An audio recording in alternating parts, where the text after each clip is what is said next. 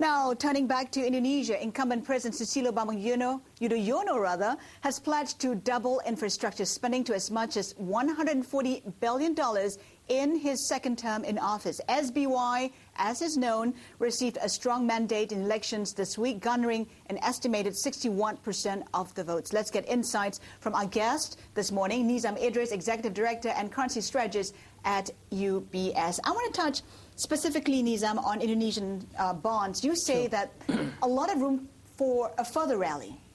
Yeah, in my opinion, a lot of funds are still looking to put money into Asia. And if these funds are looking for yields, then Indonesia is probably the only place in Asia that gives you decent yield. What's decent yield? I mean, yields of around about 11% in the 7-year, I think is excellent, actually. And right now, yields have come off a little bit, and that's an indication of demand. The government is also not looking to supply as much, longer dated yields as some of the other larger deficit countries. So, the supply side constraint is also not as bad. So, I think Indonesian bonds can still do well. Talking about the 5 and 10-year samurai bonds, they're expected to be priced later today. At least that's what the expectation is. What kind of take-up are you expecting? I think it can be quite good. I mean, they do not have any real ratings risk, for example, and they have done significantly well in fiscal consolidation over the last few years. For example, last year the deficit was 0.1%, and that's hugely better than what we saw even 5 years ago. And that process of fiscal consolidation is expected to continue. This year, obviously, because of the nature of the economy, they need to spend a little bit more. But we are not expecting, more than 2% deficit anyway. So I think the combination of decent growth plus fiscal consolidation would mean that bonds, both domestic and foreign, would be quite well accepted. But a lot of investors we spoke to say that the bond market, as well as the equity market and the currency markets, have already factored in Yudhoyono's victory.